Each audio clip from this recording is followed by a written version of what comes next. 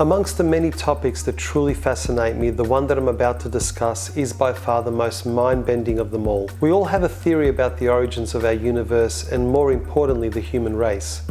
But many of these beliefs tend to be based on what we are taught and indoctrinated to believe, rather than what we experience as reality. Now, before I continue, let me state that I'm not a theoretical physicist or have a scientific background. Most of my theories are purely based on personal research and what I feel might be the truth behind our existence.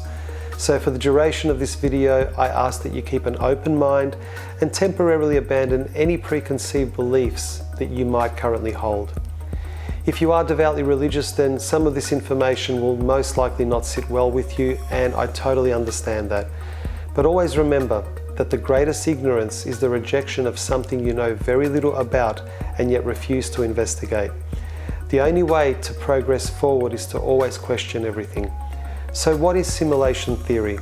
Well, this is a theory proposing that all of reality as we know it, including the Earth and the universe, is in fact an artificial simulation playing itself out on some very powerful computer. Now, this might seem like a crazy idea at first, but if you really think about it, we are already on the path to one day being able to recreate a simulated version of our own universe. We have gone from playing simple two-dimensional games like Pong, released by Atari in 1972, all the way to photorealistic games like Grand Theft Auto and Call of Duty, to mention a few.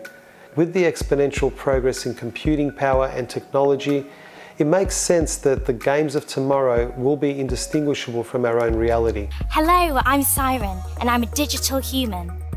I was created by an international team of artists and engineers who wanted to challenge our ideas of what a synthetic human could be.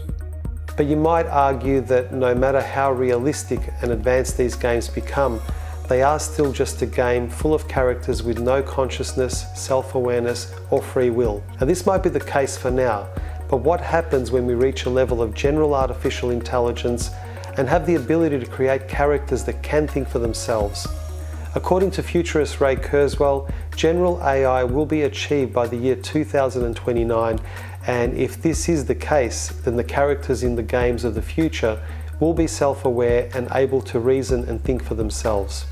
So from this perspective, there is a very strong possibility that we ourselves are nothing more than general AI characters in an extremely advanced game, most likely created by super artificial intelligence. I also believe that the creators of our simulation designed our species with limitations in order to see how long it would take us to advance to the point of total technological enlightenment. With recent breakthroughs in gene editing and biotechnology, we are even getting closer to reversing the aging process and potentially becoming immortal. With the invention of quantum computers, we'll be able to solve complex world problems that were deemed impossible by previous generations.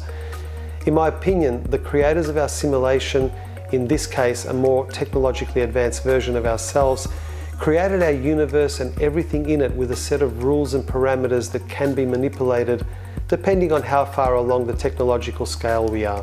The simulations will be governed by a set of laws that we as creators will decide upon, and the characters in the game will believe that they exist because within the constructs of this game they are alive, conscious and self-aware. So how is this any different to our own existence? We are self-aware, therefore believe we exist. We also believe that we're made of flesh and bones and that everything around us is made of solid matter. But according to quantum physics, an atom only appears if you measure it. In other words, an atom is spread out all over the place until a conscious observer decides to look at it. So the act of measurement or observation creates our reality. If you look at your current surroundings, it is all there because you're observing it. Just like a computer game will only render the graphics that are required for that particular scene. Outside of your current reality, nothing really exists until it is observed. For many of you, this theory might seem a little disturbing and hard to accept, but the simulation we're in is so advanced that existing inside of it feels very normal and organic.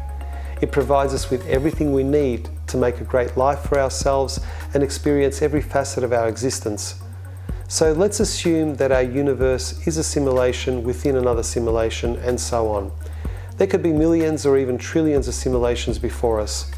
So who then created the very first simulation that set all of this into motion? I guess at this point, if you are religious, then you would be inclined to say that God created us and the universe. Well, this is a tricky question because the human race has worshipped many different gods throughout history, and even in today's modern society, every culture has their own version of who or what God is.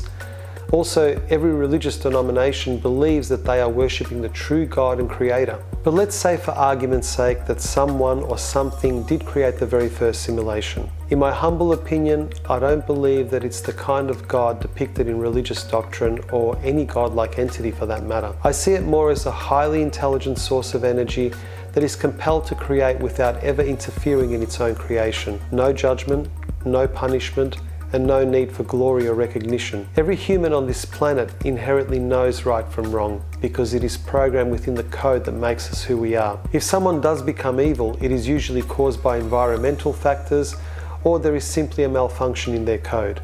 We are a general artificial intelligence and therefore have free will and are able to make our own choices. The more advanced our simulation becomes, the better choices we will make, eventually solving every single problem that we face today. As a species, we have accomplished many incredible things but are yet to reach our fullest potential. If we are living in a virtual reality, then we have an opportunity to one day conquer the game of life and achieve anything we put our minds to.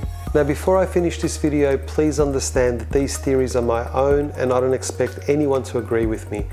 We all have the right to our own opinions and I would love to know what you guys think about the simulation theory. I thank you all for watching, and until next time, do me a favor and be good to each other.